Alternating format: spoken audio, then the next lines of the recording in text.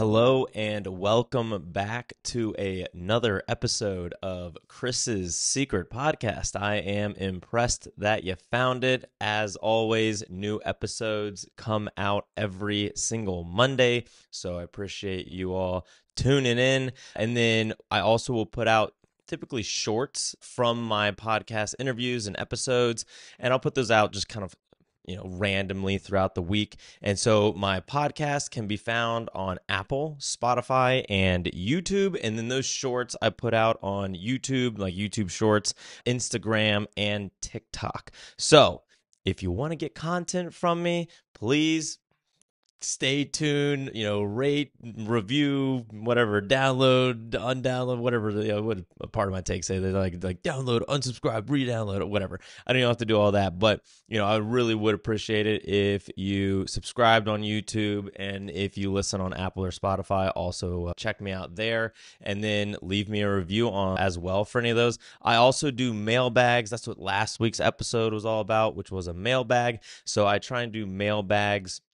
I'll do them kind of periodically. I used to do them at the end of every single episode, and I don't really want to do that. I figured I'll just make like a dedicated episode, maybe like once a month or every other month, to just answering your all's questions. Because ever since I've been doing my shorts or clips from the shows, I've been getting a lot of people kind of hitting me up about them, either on like Instagram, TikTok, YouTube, people commenting, people DMing me. So if you want to be in my next mailbag, it's as simple as text me, call me, reach out to me on Instagram, TikTok. I don't have a Facebook, but reach out to me on any of those places. You can find me at either at Chris Arslan. On all of those, you can reach out to me. Maybe not TikTok. I don't really get on TikTok ever, but comment me or reach out to me there. Or you can text me, or you can call me, or you can leave a question in a review, or you can just comment on any of the videos. And once again, those can be found at Chris's Secret Podcast.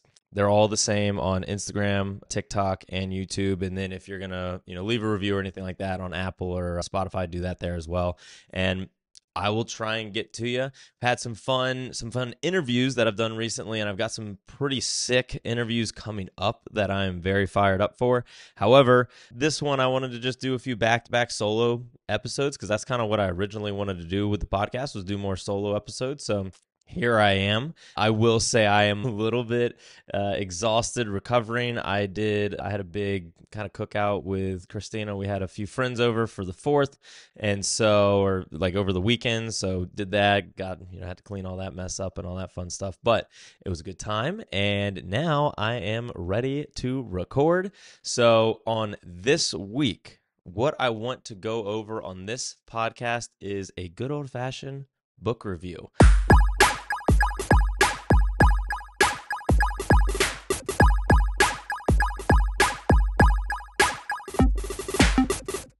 I haven't done one of these in a while. I was doing a handful of book reviews, and this is a book I actually finished a while back, been meaning to do this episode. And so this book review is going to be on this book right here, which I guess if you're just listening, I'm doing a bad job of doing a podcast. I'm just holding up the book and showing it on the screen. So if you want to see the book, see what it looks like, obviously, go check out my YouTube, or Spotify, I think, also shows the video, so you can go check it out there. But the book is Kobe, Life Lessons from a Legend, and it's from Nelson Peña, I believe is how you pronounce that name. It's got the fun little, what's it called, a unla or whatever? I don't know what it's called. I learned it in Spanish class, but I also failed Spanish. So anyways, it's a great book. I wanted to give kind of my thoughts on it. I actually got this book from my fiance. I think it's the one that gave me this a while ago. So finally got around to reading it. It's honestly not too bad of a read. It's pretty entertaining.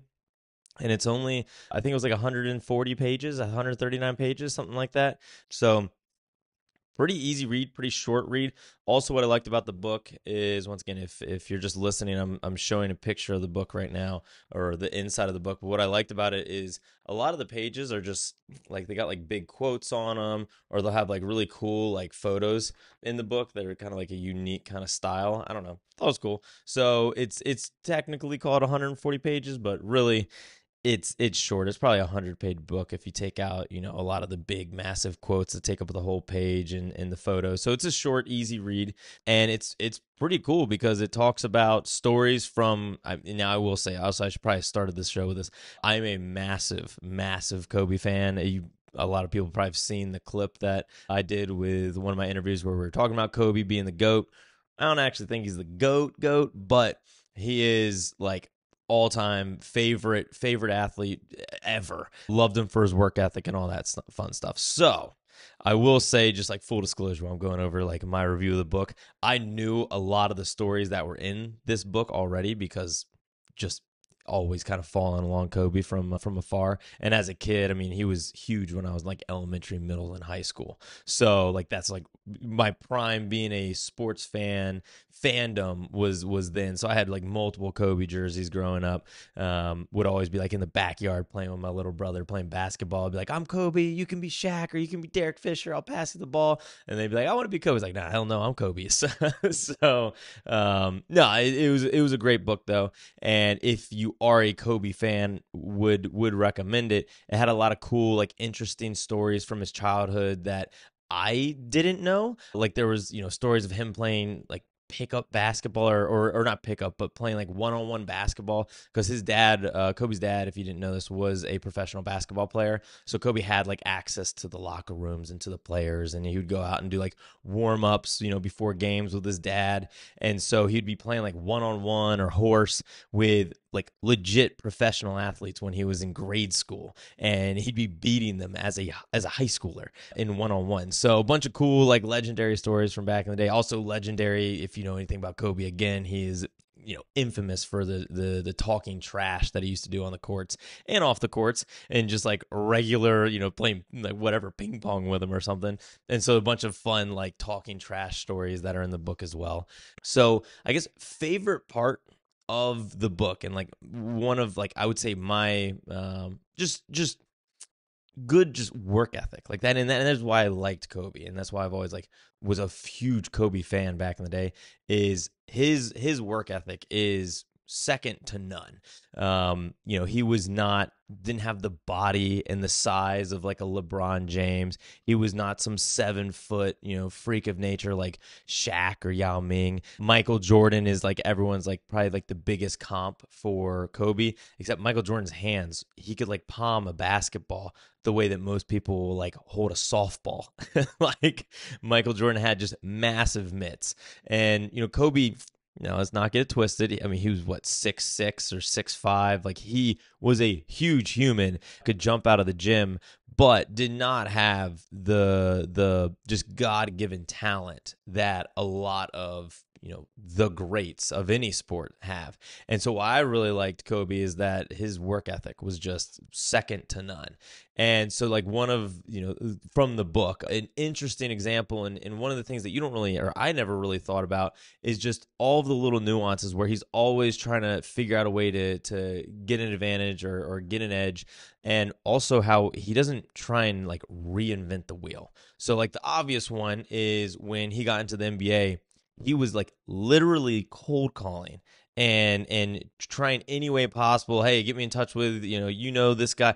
Michael Jordan was who he was like only the person that he was trying to learn from. Like he wasn't trying to learn from, some dude that rides the bench that was on the Lakers when he got put on the team, as a rookie.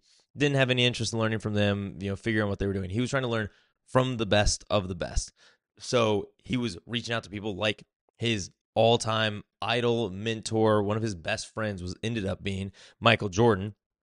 So as soon as he got in the league, he's reaching out to him any way he can to try and learn from him.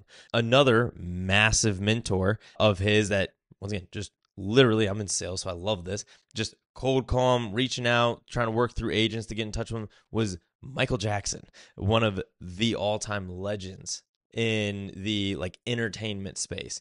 So just kind of showing that. And then I don't know how many people even like kind of remember this or know this, but when Kobe Bryant was wrapping up his basketball career, he didn't want to be one of these guys that was like way past his prime, washed up and bouncing around teams. He wanted to leave while he still had a little bit left in the tank. Now, he did suffer a lot of injuries, unfortunately. So, his last few years in the league were kind of him battling injuries. But if anybody remembers his last game, freaking dropped 60 points, eliminated the Jazz from the playoffs when they needed to win the game to make it to the playoffs, and Kobe was playing for nothing other than like, this is my last game. Dropped 60 on him, won the game-winning shot, game-winning free throws, all that fun stuff. And so when he's wrapping up his career, he knew that he wanted to go into storytelling because he was kind of reflecting his last few years in the league on like, what do I like doing? What are some of the fondest memories I had? And he was reflecting back on when I believe it was when he was in high school. He would go and read to like kindergarten kids. He'd like read just books, and then he actually started writing his own kind of short stories and reading them to the kids. And like, besides playing basketball and winning championships, that was something that he always looked back on as like, this was some of the most fun I've ever had in my life, and I want to figure out how to do this once I retire, which also I respect. Like, he knew he didn't want to go into, being a coach or being a GM necessarily. He wanted to do storytelling because that was just something else he liked. And I think that's also just a good lesson for everybody. Like, I like listening to podcasts. I like producing, I like making videos back in the day. I've always liked kind of doing like that fun creative editing. And that's why I'm doing this podcast. I'm just doing it for fun. I want to make this, potentially a career one day. And so he was like, look, I want to do storytelling. And now what I will say, I've been inspired. And so I've been, after reading this book, I know I'm doing this review a while after I read it. I read this book, months ago, but he wanted to get into storytelling. So instead of going on YouTube or Google and just Googling some stuff and whatever, talking to, your parents and like, I think I should do this. No, he started reaching out to, just like he did when he was a basketball player, he wanted to reach out to Michael freaking Jordan and learn from the literal GOAT of basketball. He did the same thing here where he's like, look, if I'm going to learn how to be a good storyteller, if I'm going to learn how to either write books or plays or movies, I want to talk to the people that are like titans of the industry. So he was reaching out to, and also when I say reaching out to, you think it's Kobe Bryant, he'll just be able to pick up the phone and talk to these people. No, like a lot of these like people that I'm about to list didn't watch basketball, didn't even know who he was. So he'd be cold calling him, reaching out to like his connections that might have connections with them, and just figuring out any way possible to learn from these like masters in their given profession. So he was talking to people like Steven Spielberg, who wrote, I don't like, a lot of people probably know this. I'm not like a big like movie goer buff, but wrote Jaws, wrote Jurassic Park, Indiana Jones, and like a whole other bunch of like massive classics. Reaching out to Steven Spielberg, also reaching out to George R.R. Martin, which once again, not a big TV show nerd. Looked him up. The person that wrote Game of Thrones, probably like the biggest the biggest TV show of the past, I mean, I don't even know, like ever. One of like the biggest shows ever. And then J.K. Rowling, which I actually knew this one, wrote Harry Potter, also one of the most successful book series of all time. Also was reaching out to Oprah Winfrey. Don't know if you know this. Obviously, you know from the Oprah Winfrey Show. She also had her own Oprah TV channel or network. And then also was the first ever female billionaire or black female billionaire ever of all time, and way more. So just trying to learn from the people that have done it. And I don't know if kind of call back to another book that I read, which was The 4-Hour Work Week. They talk about doing the same thing where it's like, look, like if you're trying to become a successful whatever, pick the industry, pick the topic, pick the career path. Don't just like go and talk to like, oh, I think my uncle was a sales rep. No, it's like, go talk to the best sales reps in the world. So like if you were trying to get into sales, why not just reach out to like Grant Cardone or reach out to the freaking Wolf of Wall Street? You know what I mean? Like Jordan Belfort. Like just reach out to the best sales reps you know. Or if you're trying to, I don't know, go into acting, well, just go reach out. Like, what's it hurt to reach out to Leonardo DiCaprio? Probably never get in touch with him, but hey, if you do, great. It's like my person I've been trying to work on getting in touch with, and I'm gonna get him on the podcast. That'll be like the last episode I ever do, or maybe it'll be the first one that blows up. I'm getting Rob Dyrdek on a show. And once again, it's just a tried and true formula of reaching out to people that are have the success. They've done it, been there, done it, know how to do it. Just pick their brain. Why waste money on these like kind of scammy online coaching courses, or waste your time talking to people that have, maybe done it at an average level or decent level? Like, I've done this when I went into ADP, which is like my first big like sales job out of school. Like, I had another sales job making pennies, but then got into ADP. When I started ADP, I didn't go and talk to, the other people that were on my team or the other new hires. Like, I could care less about the new hires. I don't want to talk to them. I want to talk to the people that are doing the best work. So I went and talked to everyone in my region. We had a region like 60 people, and there was like 5 people making all the sales. So I was like, I want to talk to those 5 people. So I talked to them. I had them be my mentor. Like, I would make them my manager. Like, if they got promoted, like, I just wanted to talk to the best of the best. And then I'd even reach out to people that are outside of like my region that are also like the top reps in the entire country. I want to go pick their brain. I want to talk to them. I want to see what they're doing. I don't want to learn from the people that are, never made a lot of sales, never made a free trip in their life, never made a P club. Like, who cares about those people? Like, I mean, I want to learn what maybe not to do from what they're doing, or I want to share what I'm learning from, these really good sales reps. But yeah, I feel like a lot of people waste their time talking to people that haven't done it or haven't done it well. So I think it's cool to see that Kobe was doing that as well when he was trying to get into learning how to be a great storyteller. Now, one big takeaway that I had from the book, probably anyone that knows anything about Kobe knows about his rape allegations, which is like probably the biggest, I would say, stain on his career.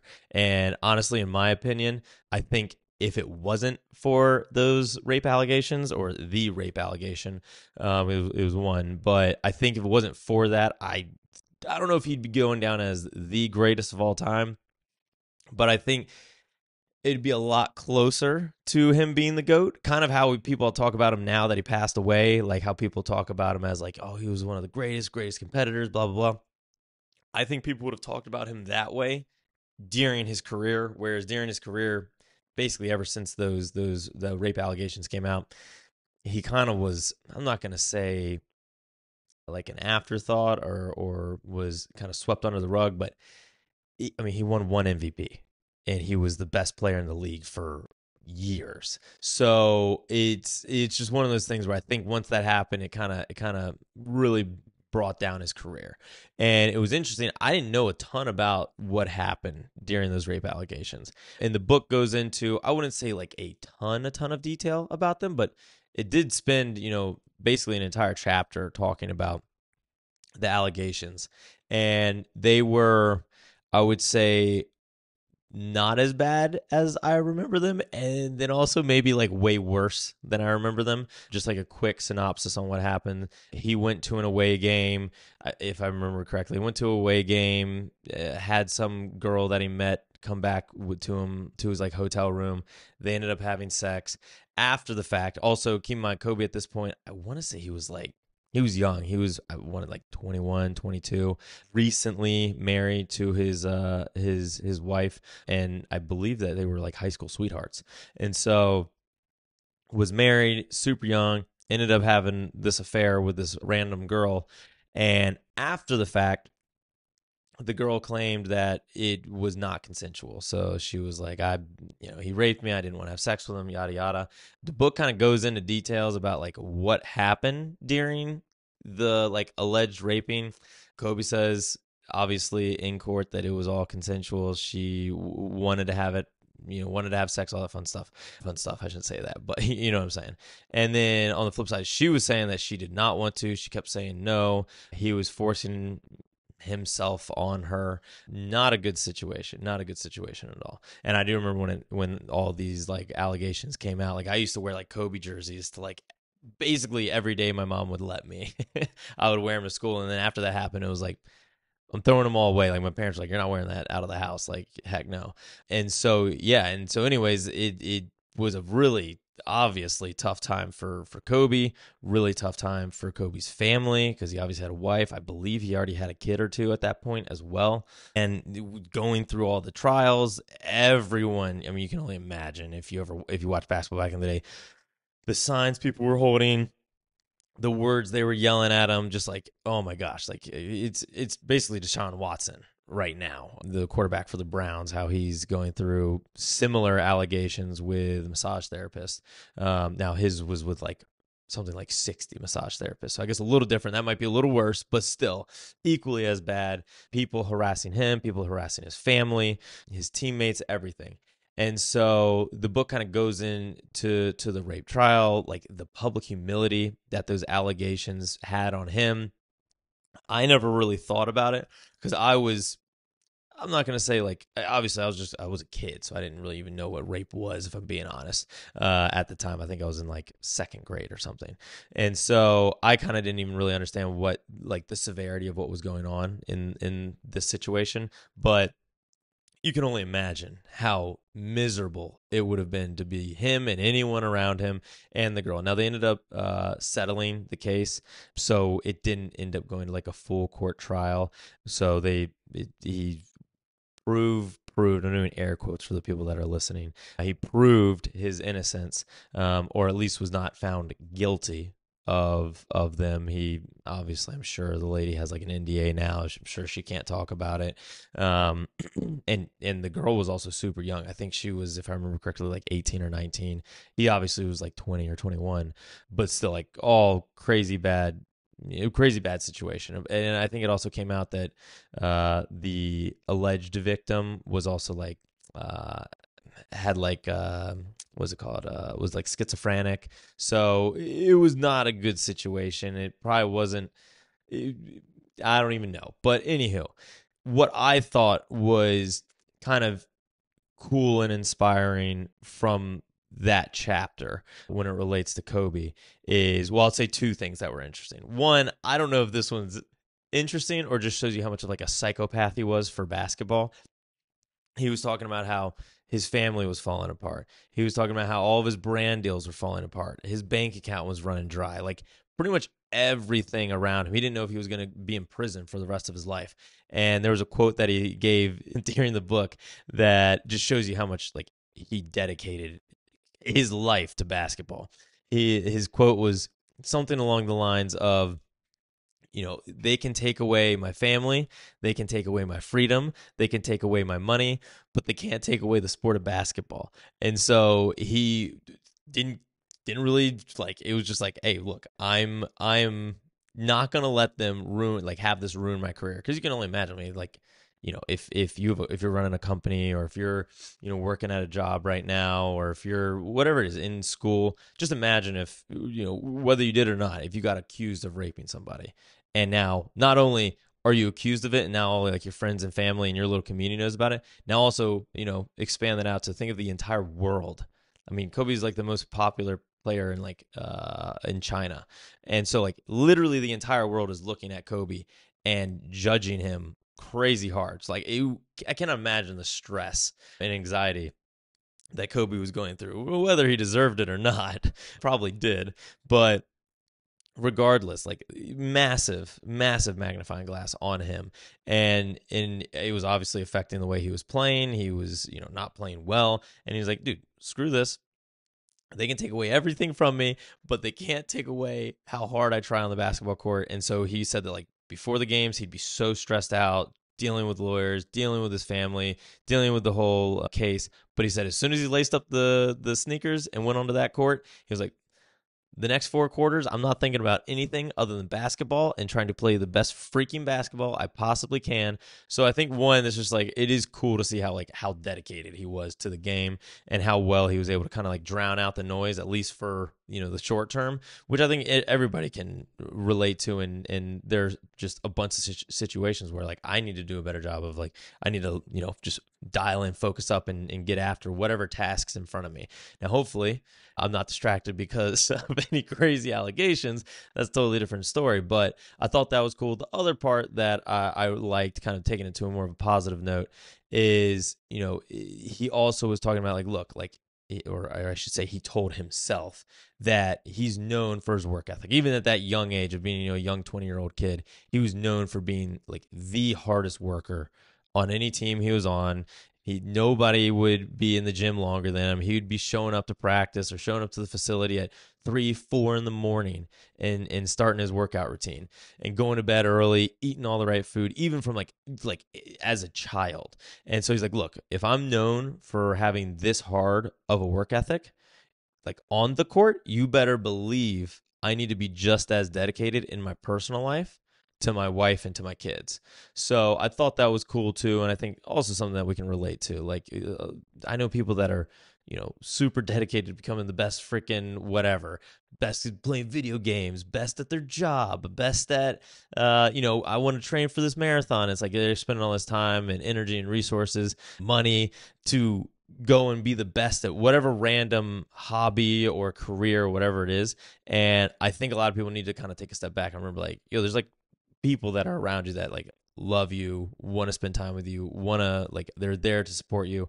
And just remember to bring that same work ethic back to them and show you how hard you're working for them. So anywho, that is kind of like my big takeaway from the book. It was a very interesting, kind of, some parts were a little tough to read, but was an interesting chapter. Now, as far as like would I recommend the book, I would say if you are a Kobe fan, or if you think that you are, a grinder, you get after, you got a really good work ethic, I think I would highly recommend you read the book. For Kobe fans, obviously a lot of cool untold stories that you can read about, hear his takes on things. A lot of cool quotes in the book that I never had known or had really ever read about or heard about. So I thought that part was cool. Also, it does go into his career post basketball, which I really like because, I mean, dude, he left the NBA and instantly won what was, I think, an Emmy, like right off the bat, which is like, it's like winning an NBA championship, but he made a short film and instantly, like very first short film he ever put out, he put it out for his retirement. Like he was like, hey, I'm retiring. Here's a little, like he wrote a poem and then like produced an entire like short film about it and won, I believe it was an Emmy. Let me just double check that because I should probably know that before I'm putting it out there. Kobe Bryant Emmy. Let's see. Was it an Emmy? Yes, he won an Emmy for his short film called Dear Basketball. So anywho, basically goes into a bunch of cool stories about Kobe, was where all I was going with that. The other thing is if you're trying to, like, if you're in, one of these career, like if you're running your own business, if you're in sales, if you're, getting into real estate, just anything where you're trying to be the best version of you, you're trying to get after, you're trying to just maximize all of your time and all of your ability and all your efforts into something, and you think no one works as hard as me. Like I hear Gary Vee say that crap all the time. Yeah, I work harder than anybody. You can work as hard as me. You can't work harder. It's like, I recommend anybody that thinks they're working the hardest on planet Earth to read this book. And it is a different level of dedication that Kobe was putting into basketball, and then was putting into his career as a filmmaker and in business once he left the league. But the man is a workaholic. So I also recommend it to anybody that is just trying to improve themselves, improve their work ethic. I think the book would be really great for you as well. So, anywho, that has been my review. Let me get it up for the camera one more time if you're watching this. That is my review of Kobe, Life Lessons from a Legend. Once again, all in all, solid book. I appreciate everybody that has been tuning in. I know this is probably one of my, it's shorter. It's whatever. It'll probably end up being like a 30-minute episode. But really appreciate everybody tuning in. I hope you enjoyed this episode of Chris's Secret Podcast. And remember, make sure to like, comment, subscribe, rate, review, all that fun stuff. We are on YouTube. We are on Spotify. We are on Apple. If you're just going to be checking out the podcast episodes, if you want to see clips from the show, if you're like, look, Chris, I love you, but I don't have, 30 minutes to an hour of my life once a week to dedicate to you. I get it. I respect it. Check me out on Instagram, TikTok, and also, once again, on YouTube. I put short clips out for you all to digest in under 60 seconds or less, so you can see kind of highlights from episodes that I've put out in the past. So really appreciate it if you go check those out. Also, if you're on YouTube, you can hit that notification bell so that anytime I post new content like this, you'll be able to get notified that I have a new video that dropped or a new short that went out. And then if you want to find me, once again, all my handles. So the podcast is called Chris's Secret Podcast. That's where you can find me on YouTube. You can find me on Spotify. You can find me on Apple. You can also find me TikTok, Instagram. Or if you want to find me personally, my personal Instagram handle is at Chris Arslan. You can also just follow me there and slide in my DMs. I have a handful of people that actually have found me and just like hit me up through my personal DM. So I appreciate y'all as well. And make sure if you have questions for me, put them in the mailbag. And remember, go out there and find some ways to make some passive income, whether it be through real estate, side hustles, stocks, bonds, I don't care what. Go figure out some ways to make some passive income so I can find you out on the slopes, hitting the slopes with me, hitting the pickleball courts. You know the drill. Anyways, peace, y'all. Have a good one.